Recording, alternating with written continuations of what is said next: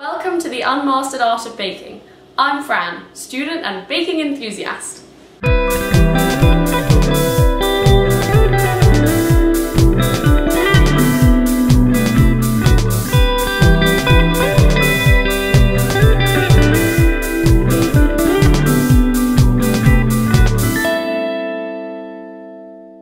Welcome to the Unmastered Art of Baking. On this show, I intend to show you how easy and fun baking can be. I'll take you through all the basics like Victoria sponge and chocolate cupcakes, through to some more challenging pieces like macaroons and celebration cakes. Prepare to be covered in flour. Today we're going to make delicious chocolate cupcakes with a chocolate buttercream. You'll need 80 grams of unsalted butter, 280 grams of caster sugar, 2 eggs, 200 grams of plain flour, 40 grams of cocoa, a tablespoon of baking powder, half a teaspoon of salt, and 240 millilitres of milk. Preheat the oven to 190 degrees. You'll need a cupcake tray with cases and a large mixing bowl. First step, cream the butter and sugar together.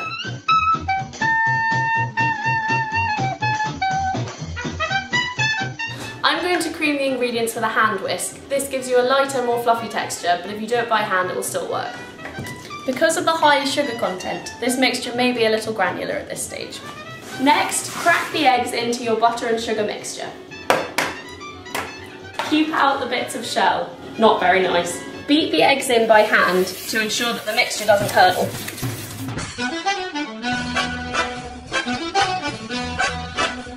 The next stage is to add your dry ingredients. Make sure you sift them so it's not lumpy. In my bowl, I've got the flour, the cocoa powder, the salt, and the baking powder.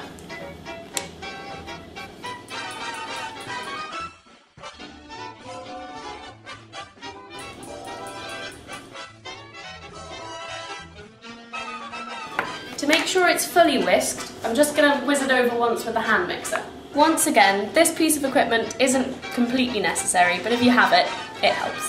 The eternal problem of living with boys is that they want to lick the bowl all the time. Once you've reached this fairly thick consistency, we'll add the milk. Because there's so much milk, you want to mix it in a bit initially by hand so it doesn't slop everywhere. Then use your electric hand mixer, if you have one, to make sure the milk is fully incorporated. Scrape the batons down as best as you can. If there's a bit left, it doesn't matter. And then we're ready to go into the cupcake cases. This mixture is quite liquid because of the high milk content, but we'll just have to hope it all goes in the right place. Use 2 spoons to fill each case about 2/3 full.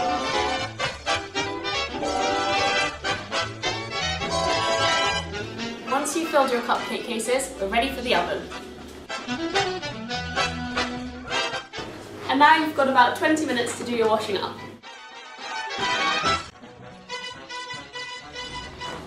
Once your cupcakes have been in for about 20 minutes, and when prodded they rise back up, they're ready to come out. For the icing, you'll need 300 grams of icing sugar, 100 grams of unsalted butter, 40 grams of cocoa powder, 40 millilitres of milk. And you'll also need a large mixing bowl, a sieve, and if possible, a piping bag with a large nozzle.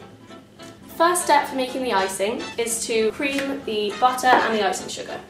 You need to sift the icing sugar so that you don't get any lumps. Mix this a little by hand at first, so it doesn't go everywhere, and then we can move on to the hand mixer if you have one.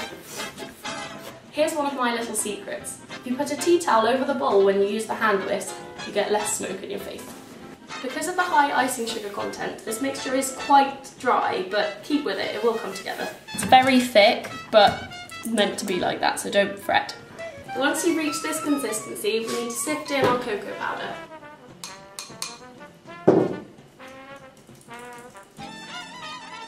The smell is glorious. Mix this in with the same procedure. It will take a little bit of time. Some people might add 10 grams extra butter if you want to. I'm going to stick with it. Once it's all formed together like this, we can now add the milk, a bit at a time. Now for some elbow grease. Look at that chocolatey goodness. Now use your hand whisk to get out all of these little lumps. On full speed, beat the icing till it's light and fluffy. Now that our icing's ready, all we need is our cooled cupcakes and we'll begin. If you fancy it, give yourself a go at piping. It's really good fun and the bags are actually quite cheap at most supermarkets. Alternatively, there's nothing wrong with the good old-fashioned method of using a knife. Ta-da! Now let's try a few with piping.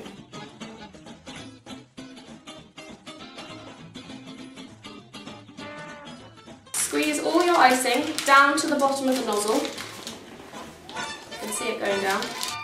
And then we're ready. One method is a simple circle. Start from the outside, work in an anti-clockwise direction and fill the whole cupcake. Feel free to experiment. There are loads of different methods. Have fun. Congratulations, you successfully baked my yummy chocolate cupcakes. Now the hard work begins, keeping your housemates away from them.